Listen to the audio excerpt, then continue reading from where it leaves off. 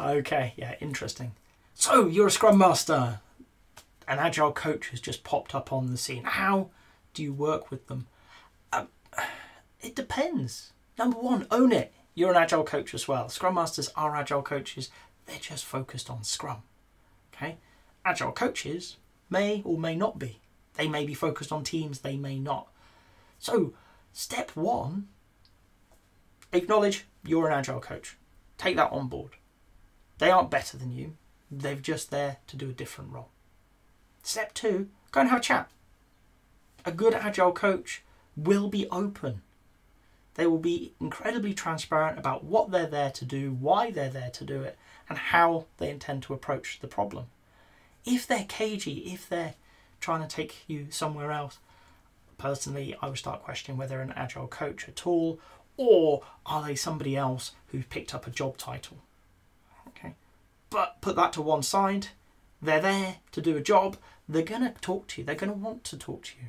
Agile coaches working at an organisational, across a whole organisation, should I say, need the support of everybody else. They need to be able to point to good.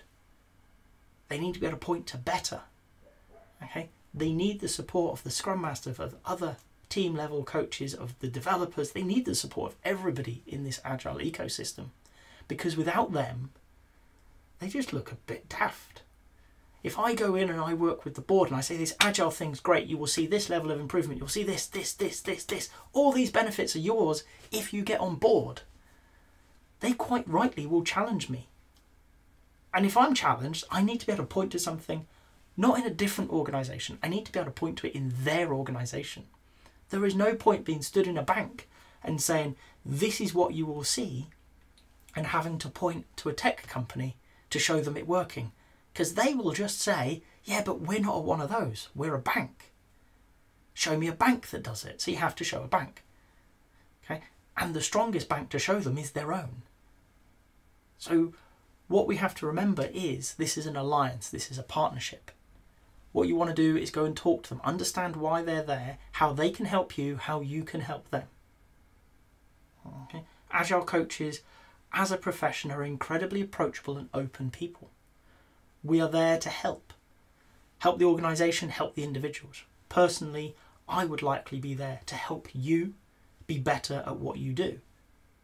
So coming and talking to me would be great, because it means I don't have to come and find you. I don't have to hunt you down in an organisation and say, we should have a chat at some point, see if anything that I'm doing will get in the way of what you're doing or help you. And it's what I'm going to do anyway with any Scrum Masters and Agile coaches in the immediate area.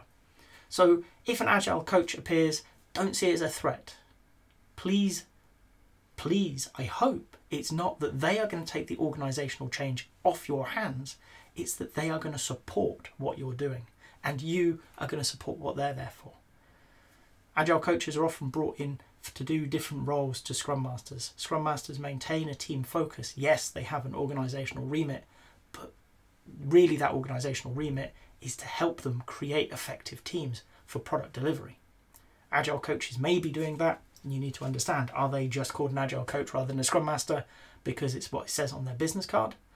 Or are they there to help with a different type of work? Are they there to help the organisation understand the values? Are they there to bring about Kanban? Are they there to work with the leadership and help support cultural change?